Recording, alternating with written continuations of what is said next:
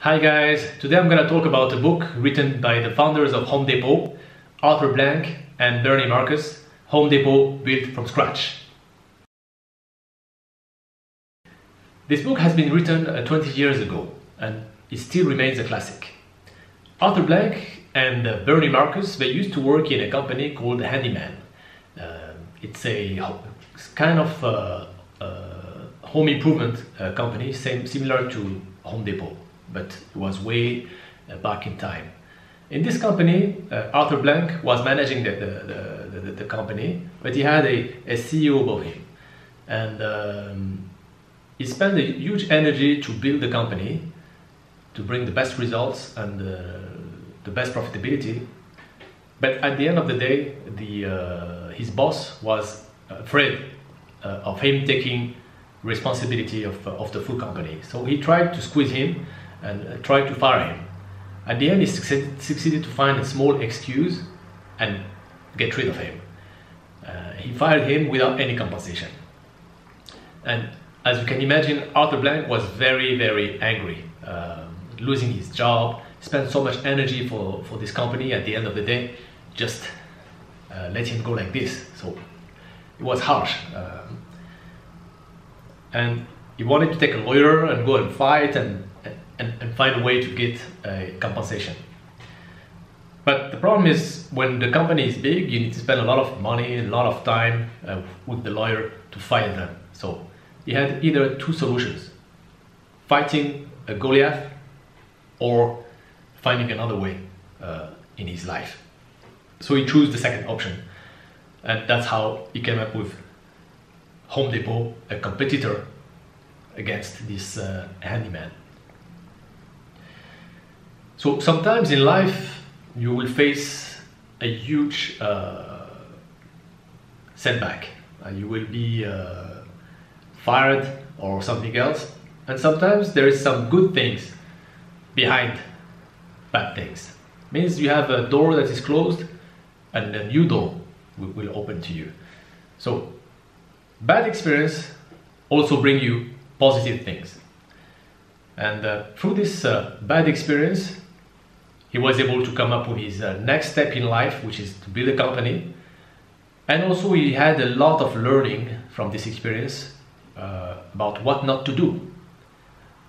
In his previous company, he saw all this political culture and toxic culture. And he decided that in his company, he will develop new values. So what makes Home Depot so successful today compared to the competition? Exactly the values. And this is how the company built itself, through values of their culture. So what are the values that Home Depot used to build the company? Those values are very simple. Take care of your employees, take care of your customers, and build this entrepreneur spirit in the team. So taking care of your employees comes first, then taking care of your customers comes next. The first step comes before taking care of your customers. If you take care of your employees, they will take care of your customers. If you don't take care of your employees, they will not take care of your customers. So this is a very simple equation, very basic. But a lot of people, they don't forget about this basics for business. We all know that if you want to do business, you need to take care of your customers. But we forget about taking care of your employees. So what happens is the employees are not happy, they are not developing in the company, and they are always fed up, and they show it to the customers. And the customers, they feel it. And then the customers, they go shop in another place. So the very, very basic value that everybody needs to keep in mind is customer service is based on employees' happiness. So this cannot be separated. It has to be really on the core of all the companies. And I know in today's world, the leaders, they don't really pay attention to that topic. They think that this is something handled by the HR department, to take care of your employees. It's not something that they put their mind on it. They are focusing on sales, on profitability, on short-term vision. Every quarter they need to bring the results to show a positive trend to the shareholders. And this is the only thing they care. It's very short term. The CEOs in the companies, they might have a 3 or maximum 5 years in the position, so they don't have a long-term vision. So as a founder, of course, you have a very long-term vision, and they know that the basic of the basic start from taking care of your employees.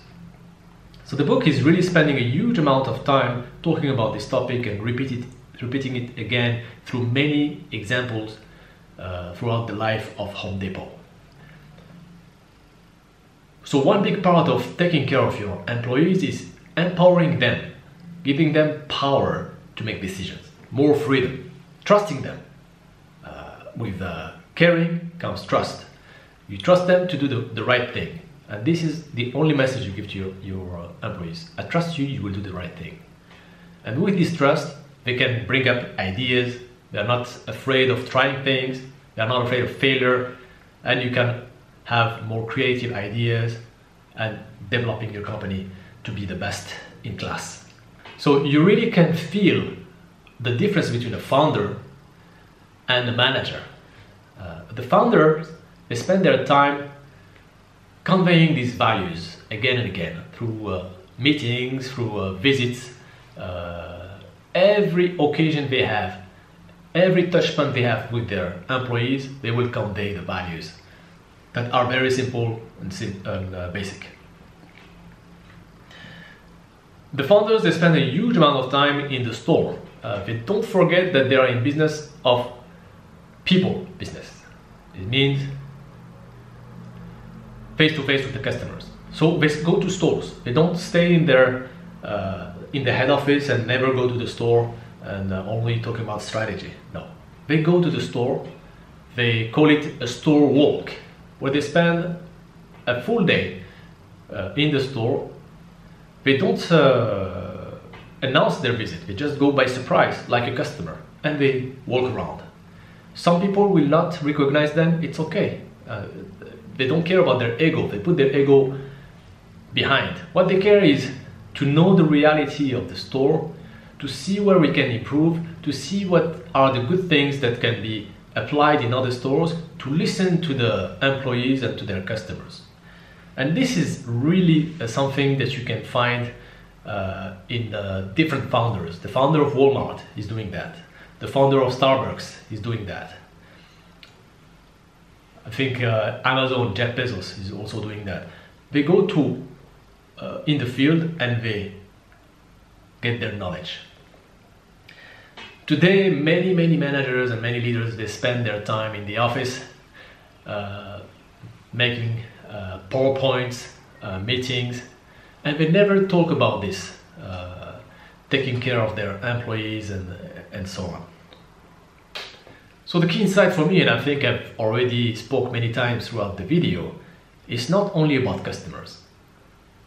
It's about your people. Treat your people better. If they are happy and growing in your culture, they will serve the customers better. So it's a very simple equation that we have to keep in mind. Make sure that the teams and everybody understand that they have to handle their team in a better way. And that is the key message from the book. So some key quotes from the book. We are only as good as our people. If the front line isn't absolutely committed to the cause, we cannot win. Do the right thing, not just doing things right. The key is not to make the sale. The key is to cultivate the customer.